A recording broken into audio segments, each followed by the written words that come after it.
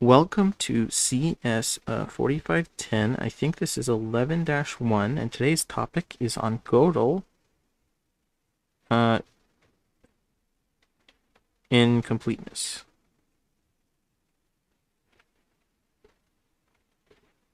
So as a sort of first warning for today, if you get technical enough, some of the things I will say today and expand upon are technically incorrect if you get semantic enough, but I'm trying to give a very high level picture, and so I'm going to omit certain details of certain things. Hopefully you won't be too picky. First off, let's give a primer on logic. How do you prove things, right? You give proofs of things, you give deductions, but what are you actually doing? You have some logical statement that you are trying to prove. It follows from other logical statements sort of directionally with these, you can think of this like these implications, these arrows. So to formalize this, what we have is a set of what are called axioms, and a set of axioms are a set of logical true statements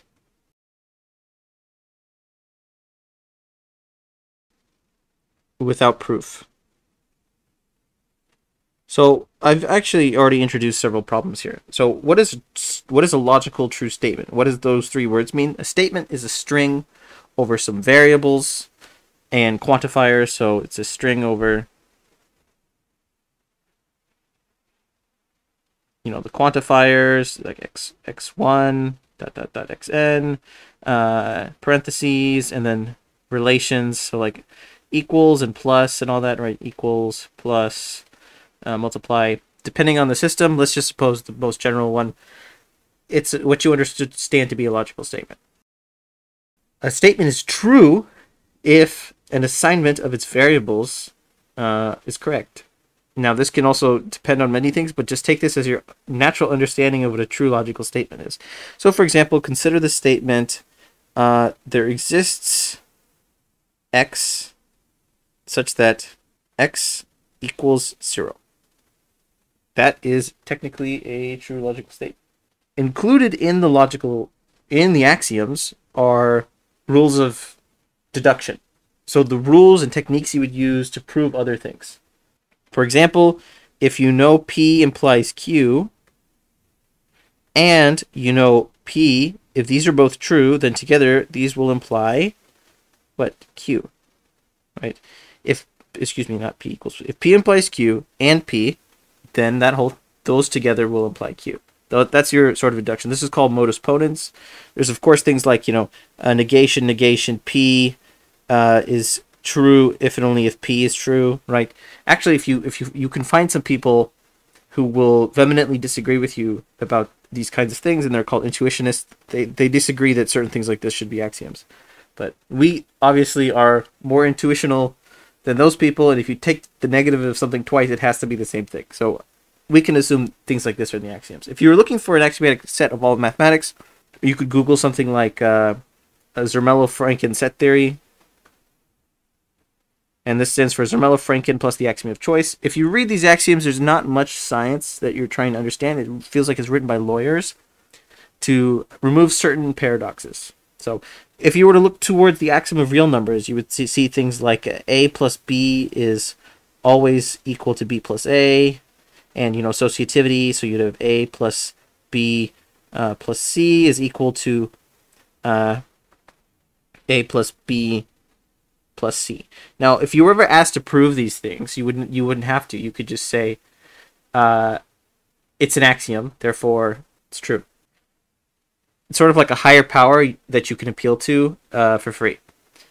But there are also statements that are so simple that they almost don't give you any power by themselves. So there's other statements, of course, called things that you would know how to talk about, which is called theorems. A theorem is a true statement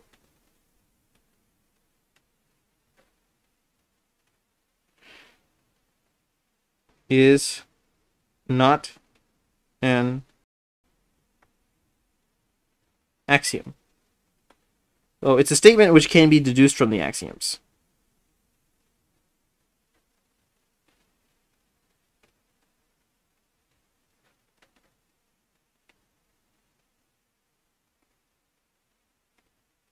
As another quick definition, a formula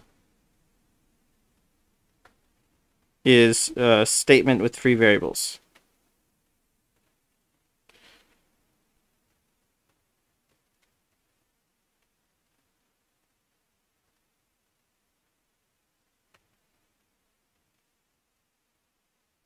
So, for example, there exists x such that x plus y equals 10. Okay, y here is a free variable. So this you can think of like a function. You can think of like this is equal to f of y, and then y is plugged into this, and then y is plugged into this, and then we can talk about, you know, which values of y would make this statement true. Then it's not a theorem exactly, it depends on what values of y would make it true. So here's another definition. We say, I'll call it the word first, independence, and this is central to today's talk. We say a set of axioms is independent if no axiom can be, I'll say, proved from the others.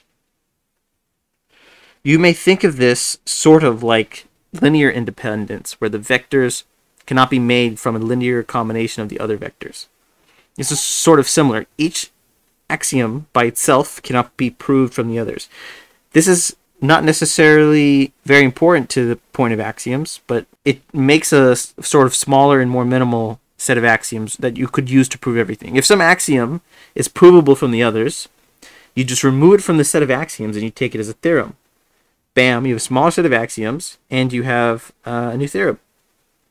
Doesn't particularly affect the truth value of it.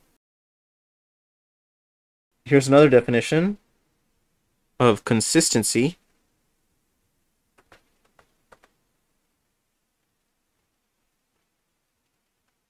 We say a set of axioms is consistent if there does not exist any statement P such that both P and the negation of P are true. I could write this logically as for all P, P and not P is false. This should also appeal to your sense of mathematics, because have you ever found a theorem of anything which is both true and not true? Can something be true and false at the same time? Hopefully not. There doesn't exist anything you have seen, hopefully, that should have this property. As another definition, we say an axiomatic system is called complete. An axiomatic system is complete if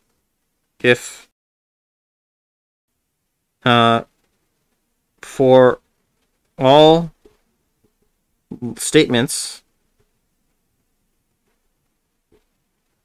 in the axiomatic system, obviously, there exists either a proof of P or a proof of the negation of P. So basically every statement is provable. Everything can be proved. You either have a proof of it or that it's true. You either have a proof that it's true or you come up with a proof that it's false. But every statement in the axiomatic system is provable. You can always come up with a proof for it. So early 20th century, let me take you back. There's these guys named Russell and Whitehead.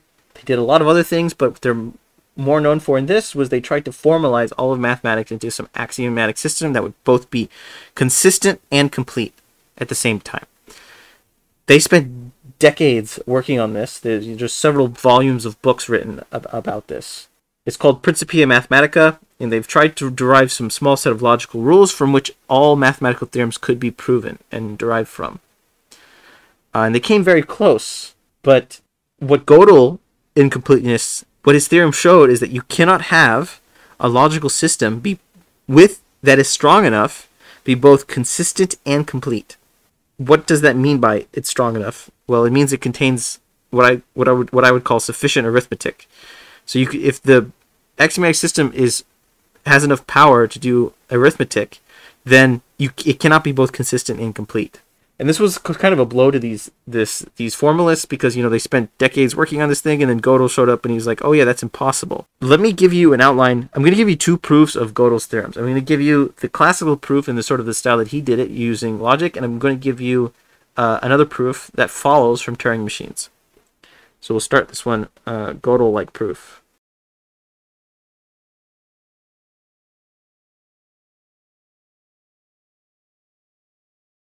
So first of all, Godel, this was in 1926, I think. He came up with stuff like what are called Godel numberings. So Godel numberings. And I mentioned this briefly when we talked about encodings of Turing machines. Here's where that comes from. So we define gamma takes on input a string and outputs a number. And such that gamma of, let's say, W1, W2, to Wn, we're going to look that up in a table, raise it to prime powers, and take the product. So I'll say the product of the ith prime when you look up the corresponding symbol in the table to that power, Wi. And we'll say from I equals 1 to n.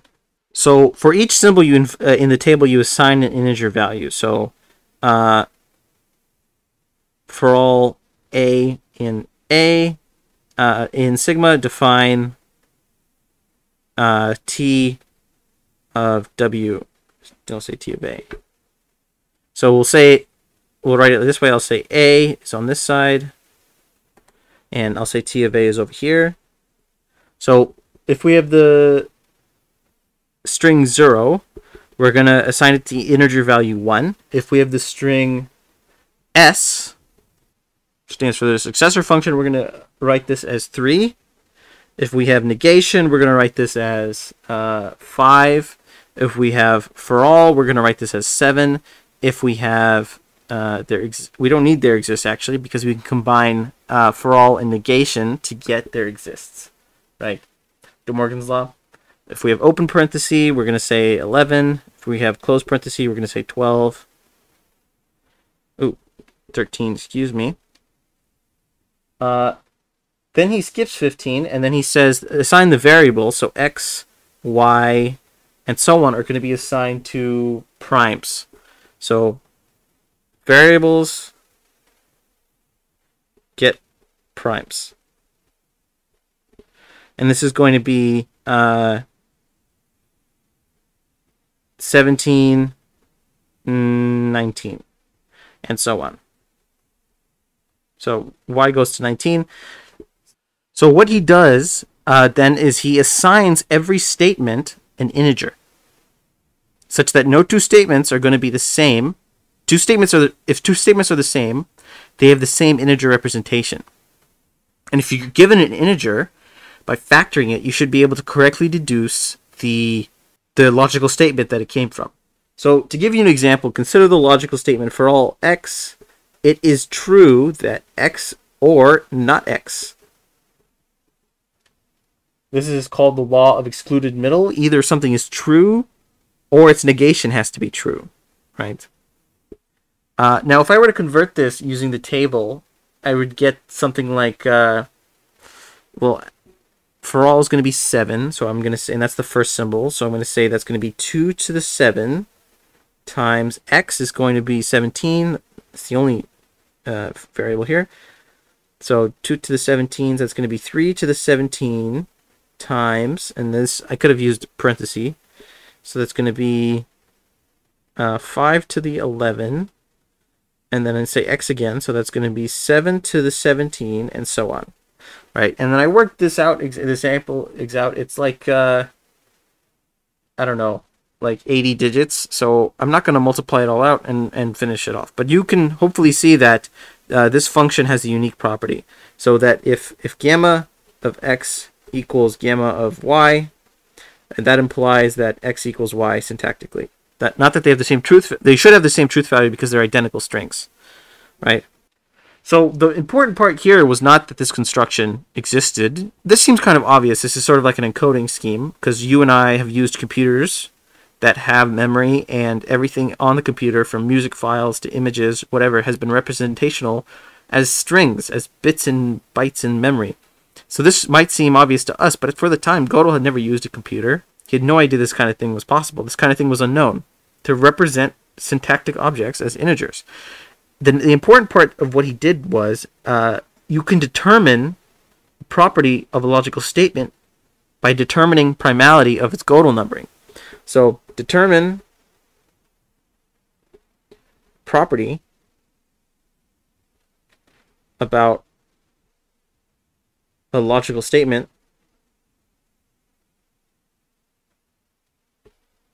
using number theory.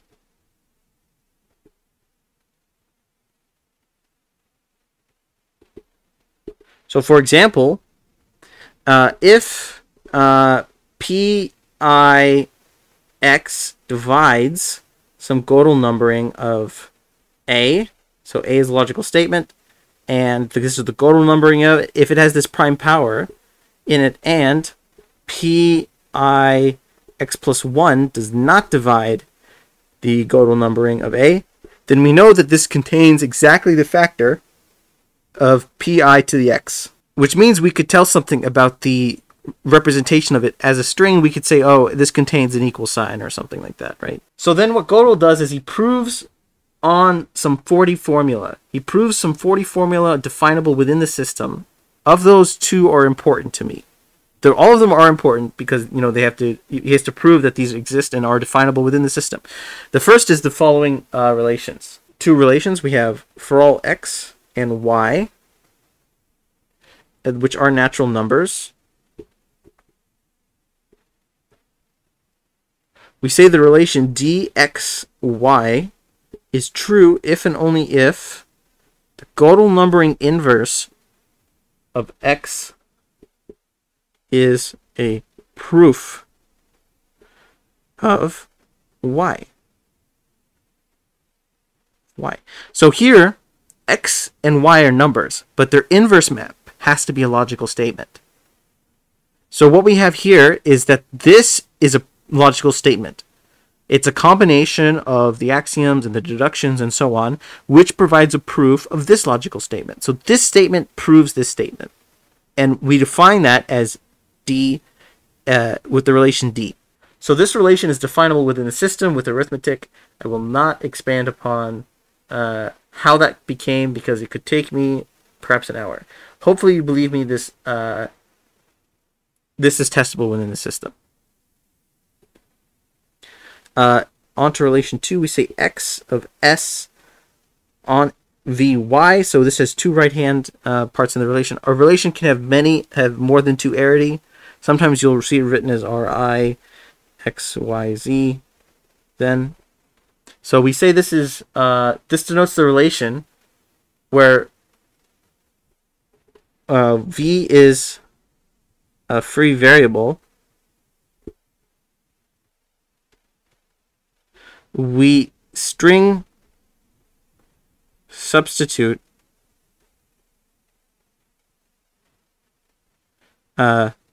free variable v with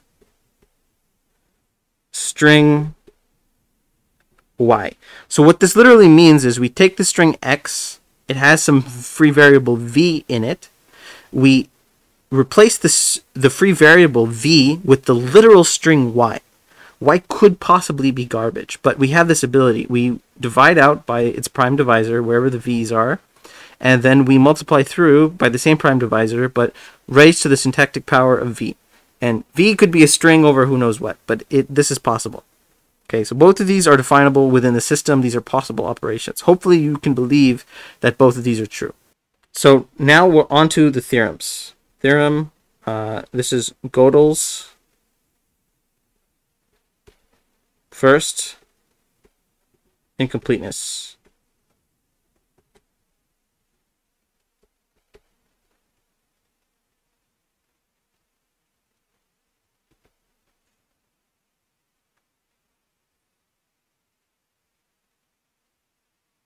Basically, it states any axiomatic system with sufficient arithmetic, and I will not elaborate on what that means, but just assume it's good enough, quote unquote. If it's consistent,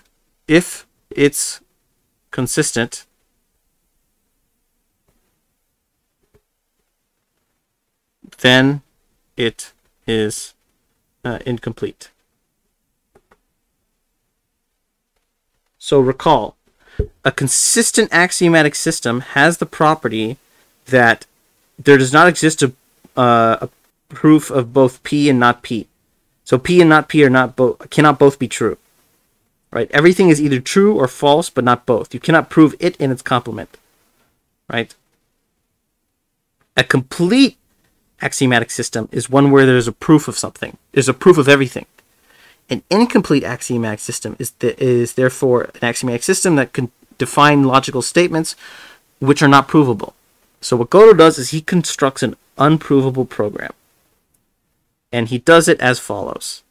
Consider the axiomatic consider the formula: there does not exist x such that dxy. In human words, there does not exist an x such that x is a proof of y. Or what this means is, so I'll write it out in English as well. There does not exist proof of y. Now, y is a free variable here. This is a formula. So this statement as defined doesn't have a truth value, but it is correct so far, right? I can write this and have it be valid in the system. There does not exist a proof of y. Now, y, again, is free, right? So now we're going to substitute y with the literal value, the string y. So y is no longer a free variable, it's a string. And what that gives us is then that gives us there does not exist x such that x is a proof of y. We replace y with the value 19 and y. Whenever we see syntactically the string y, we replace it with y here. Recall, 19 is the string value for y. So let's call this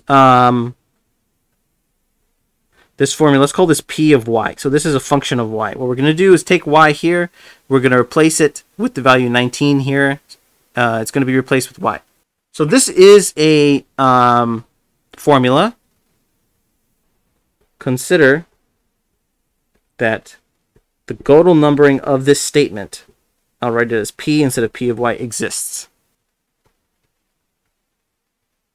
So I'm going to rewrite this on the next page, actually.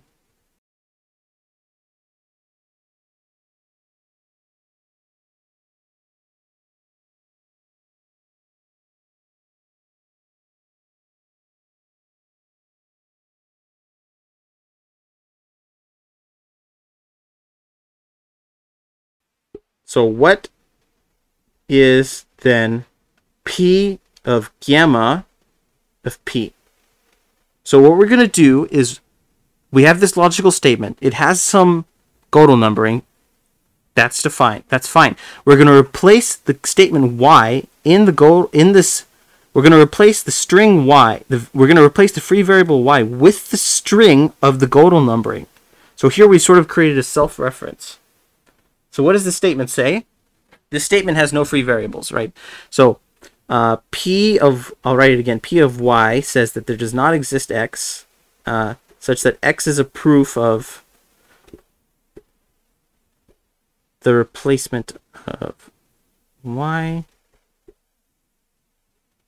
So we're substituting this y in the proof. Now P of gamma of P says, well, I'm gonna literally follow the operations. I'm gonna replace the string in it that says there does not exist x such that x is a proof of Godel numbering of P, where we substitute in 19 Godel numbering of P. Now, if we were to follow through with this, where we do the substitution, we're going to get that P of gamma of P is then equal to there does not exist x, such that x is a proof of gamma of P of gamma of P.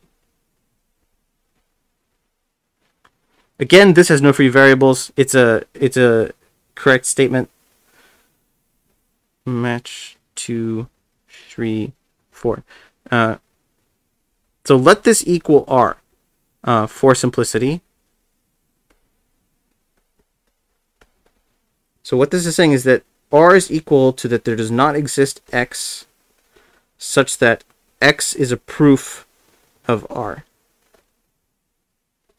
But that says that R says that statement about itself. So what this says in English this is a valid, correctly constructed statement within the system which says I am not provable. There does not exist X such that X is a proof of R. But that statement itself is R. So we've constructed the sentence that says I am not provable. Wow. By consistency, it's either true or false. Well, let me say it this way. Assume to the contrary, our consistent axiomatic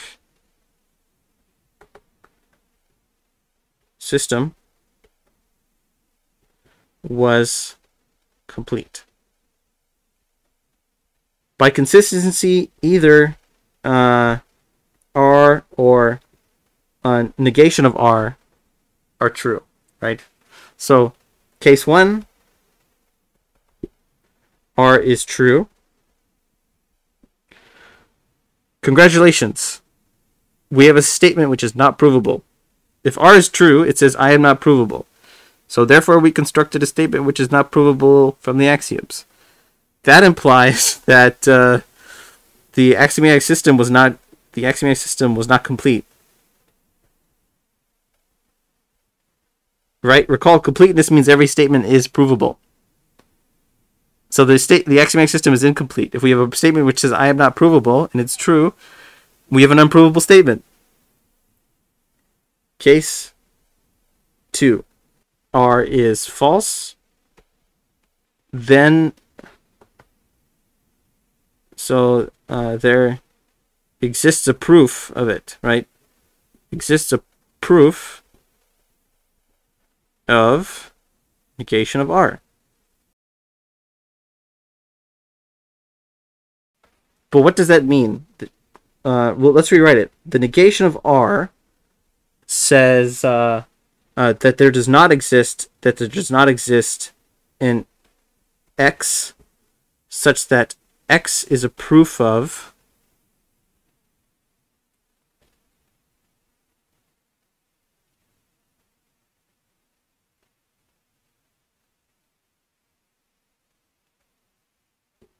R.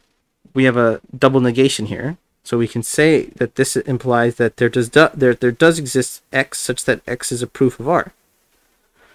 So there exists a proof of R. But by consistency, there exists a proof of not R, since R is false. So R is both true and false.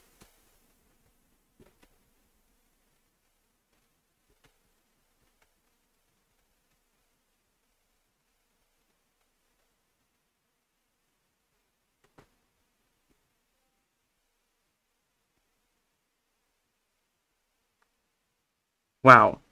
To finish off the story, the formalists, including Hilbert, Whitehead, and Russell, were trying to formalize mathematics. They believed that all of mathematics could be formalized in logical terms, and that the search for the best axiomatic system to encapsulate mathematics was worthwhile, and that their goals were achievable. And so Hilbert was retiring. He's old at this point. This is 1926, and Kurt Gödel is like he's a young guy. He's in his early 20s. He's actually younger than me, now that I think about it. But Hilbert is giving his retirement address, and he talks about, this is the most important thing in mathematics right now. What we need to do is formalize mathematics. We need to prove this. We can know, we must know, and we will know. It was like the angry German version of like Veni Vidi Vici. It was this big, broad speech in his retirement address, and then like on the third day of the conference at a little table, Godel provides his theorem. He says, we cannot have an axiomatic system that is both complete and consistent. So if you're consistent and you have strong enough arithmetic, you're actually incomplete, as shown here. And in fact, it goes stronger than that. If you suppose you try and act cute and you say, well, okay, I can't prove this statement, I'm going to take it as an axiom, then I don't have to prove it. Well, that's fine, because this gives you a process to find another unprovable sentence within the system. This is true for any axiomatic system that's strong enough. It goes even farther into a blow to the formalists by Gödel's second theorem. Where did I call the first one?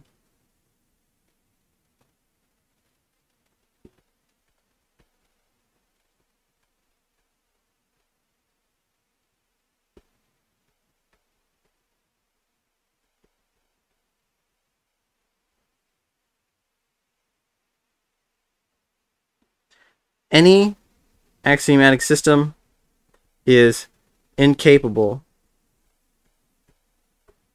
of proving its own consistency. Let C be the statement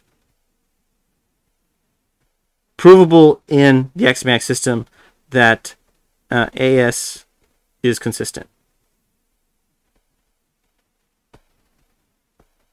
So we're assuming to the contrary that C exists. In Gödel's first proof, we use the assumption that the system was consistent to provide an unprovable statement. So we can represent this as by the first theorem that C implies R. So C again is the statement that says the system is consistent and it's definable and provable within the system. So C is provable. It's true. And R is the statement which cannot be proven within the system. By the construction of Gödel's first incompleteness theorem, we can represent this as C implies R. Assuming C, we get R. If C is provable, it's true,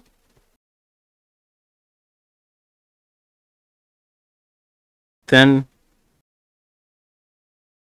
so is R. But we know R cannot be.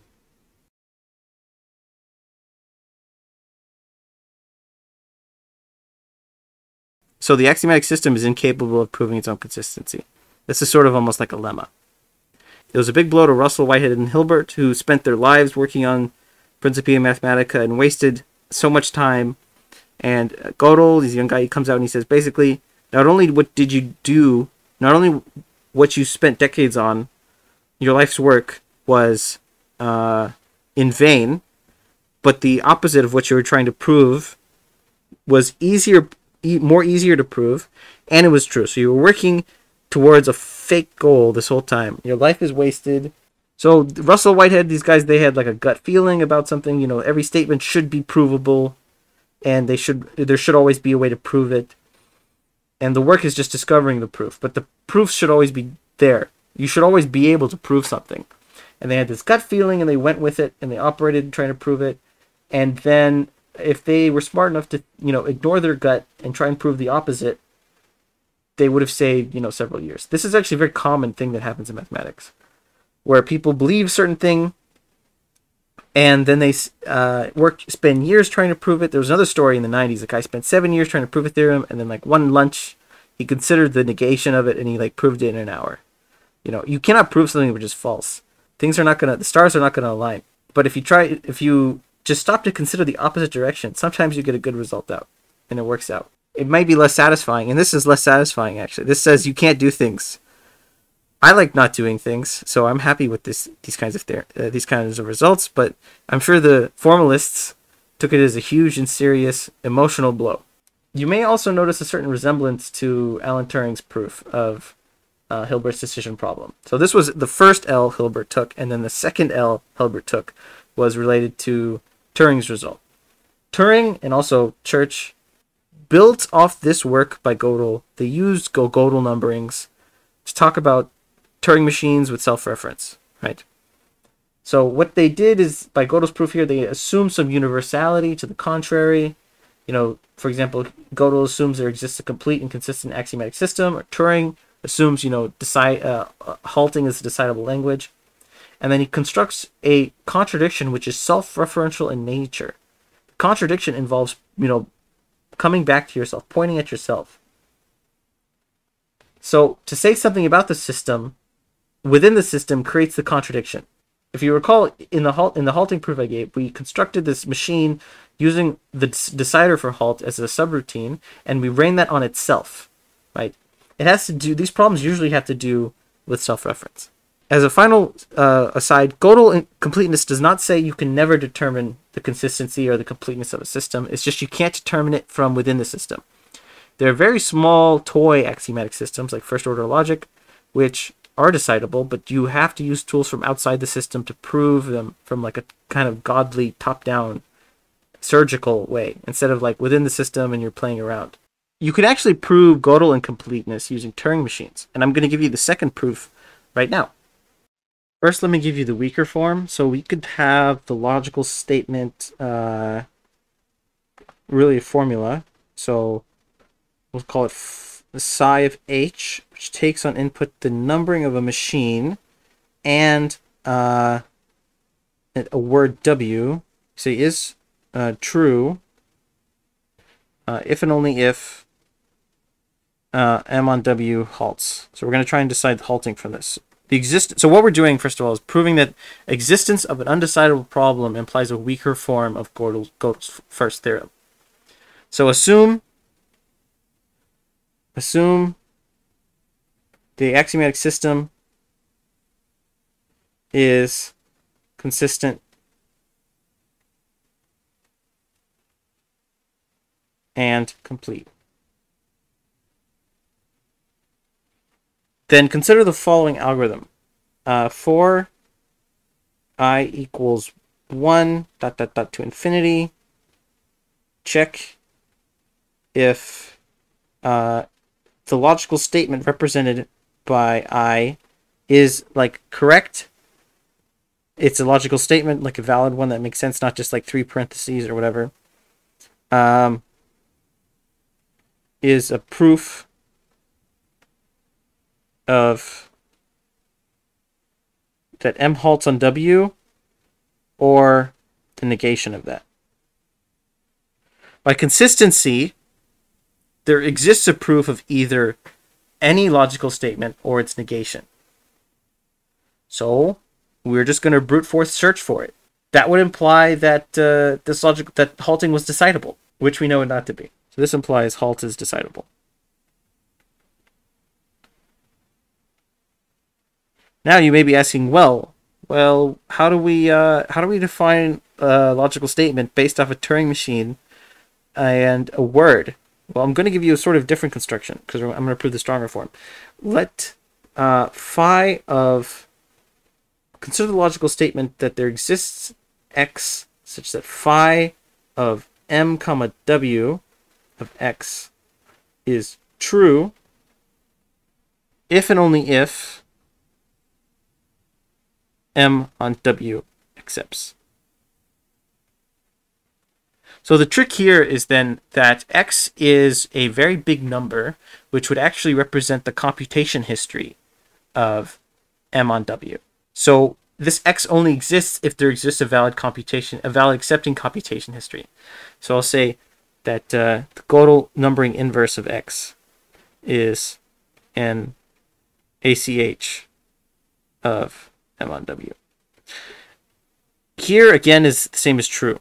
For this, to build this logical statement from m and w, you need some arithmetic actually, right? If you recall, the proofs for proving the computation history was accepted by a context-free grammar, very mechanical, very messy, or it was accepted by a LBA, was less messy, but it was still necessary. You couldn't have done the same thing for regular languages. You don't have sufficient power. In fact, that problem was decidable for regular languages, if you recall. Consider that we can always build, given m and w, can always build this statement. So, given any m, w, always, we can always build some phi of m and w.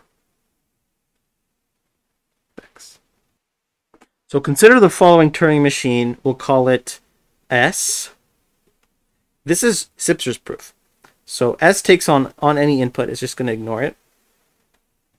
What do we need? We need something with sufficient arithmetic, and we need a self-referential part in nature. So I'm going to say obtain the encoding of S by recursion theorem.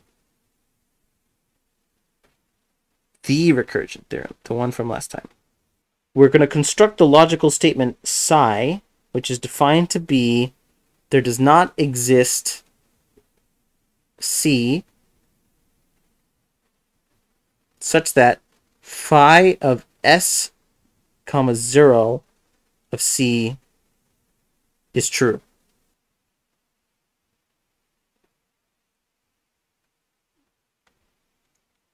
Brute force search for either proof of psi or negation of psi.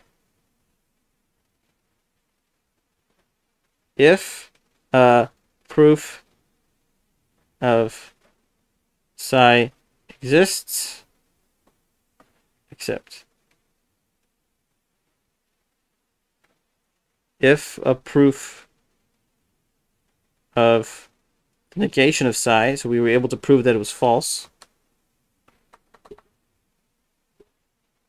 exists, we reject. So this is the definition of the Turing machine S. You may notice immediately that psi is true if and only if S on 0 does not accept. Could loop or reject.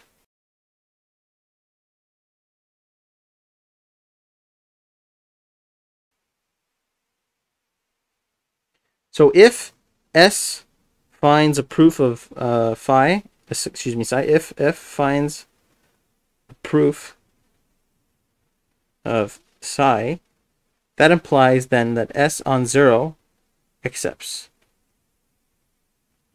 But that would imply that the sentence was false. If there's a proof of psi, that means psi is true, so there does not exist C such a sentence is true. But Psi says S on 0 does not accept. If S finds proof of the negation of psi, that implies that S on 0 does not accept.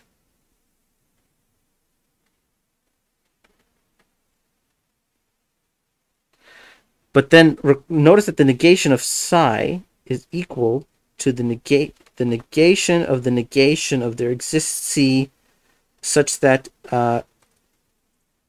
phi of S on 0, let's see, is true, which we can use the law of double negation here to say that there exists C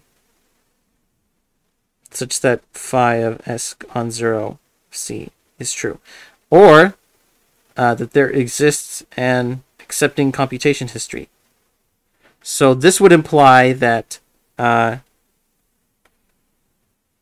on 0 accepts. Another contradiction.